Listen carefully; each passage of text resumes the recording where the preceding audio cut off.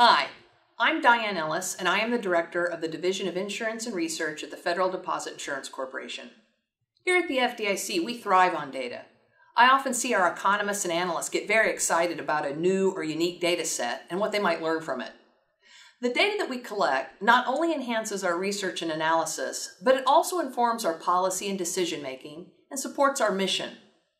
Well, what better way to explore the opportunities and challenges in leveraging data than to bring together interested parties from around the world for an engaging discussion?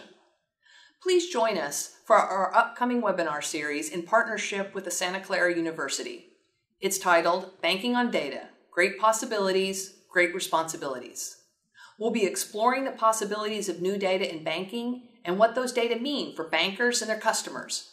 We'll also dive into the ethics of artificial intelligence and machine learning, open banking and what that means for consumers, and how we can improve financial regulation in the world of big data.